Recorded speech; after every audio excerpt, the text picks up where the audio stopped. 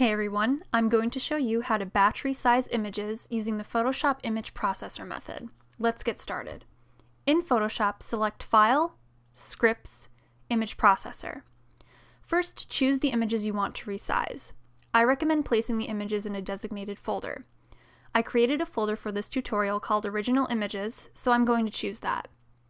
Next, choose where the newly resized images are going to be stored. You can save them in the same location or select another folder. This is up to you. No matter the save location, Photoshop creates a folder called JPEG within that folder.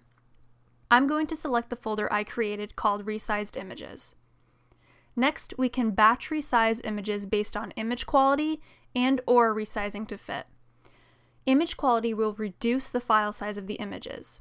So you see here, my images have larger file sizes. If I lower the quality, the image file size will reduce for all images. I can also choose to resize to fit, which forces all of the images to resize to be within the same dimensions you set. You can choose to do this if you like. The last option you have is preferences. If you set an action such as brightness and contrast, you can apply that to all images. So you see here some default actions are a vignette or saving as a Photoshop PDF. I don't need to do this right now, so I will uncheck Run Actions. Once you have made your selections, just click Run and let Photoshop do the work.